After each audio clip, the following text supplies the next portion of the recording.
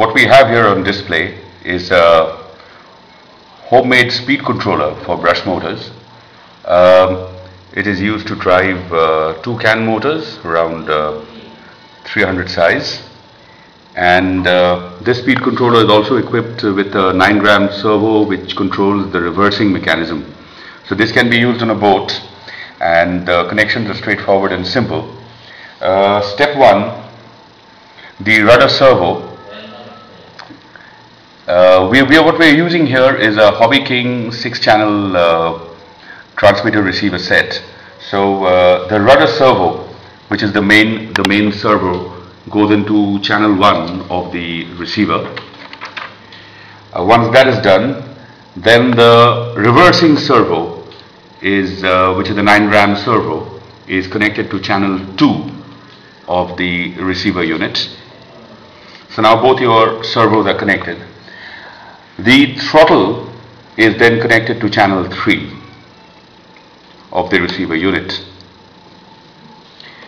The battery pack is made up of a simple 4 dry cell batteries, AA size, and it is connected to the receiver unit, and it is marked as BAT. Once that is done, the unit comes into life. Finally, the main motor wires are connected to the LiPo, in this case a 3S LiPo.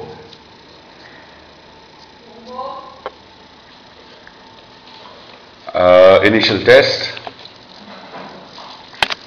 The throttle, this is a mode 2, so the trim position on the throttle has been kept at the lowest, and the throttle is on the left hand side. The throttle is on the left hand side, and as you can see, the motors are working. The right hand controls the right hand sideways movement controls the servo rudder,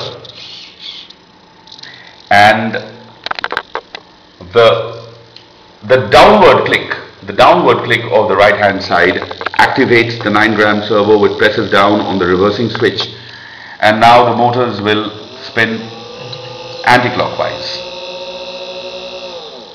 Fairly straightforward, simple operation. One more click on the right hand side. On the right hand side, when you click to the bottommost position, it activates the reversing mechanism, which causes the motor to reverse direction. So once again, the left hand is for the throttle with the trim at the lowest position. The right hand sideways movement of the stick controls the rudder, which is activated by the main servo, and the right hand, when it moves to the downward position, it reverses the motor direction.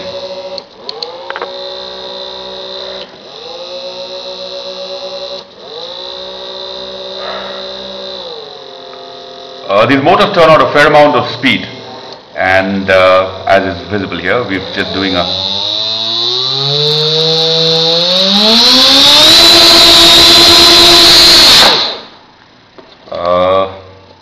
these motors are going to be used to power a boat which is nearly 5 kgs approximately, and about 4.5 feet in length.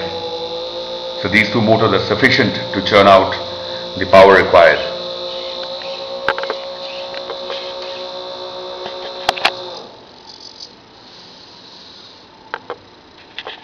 There you have it. That is the view of the entire circuit, and thanks for watching.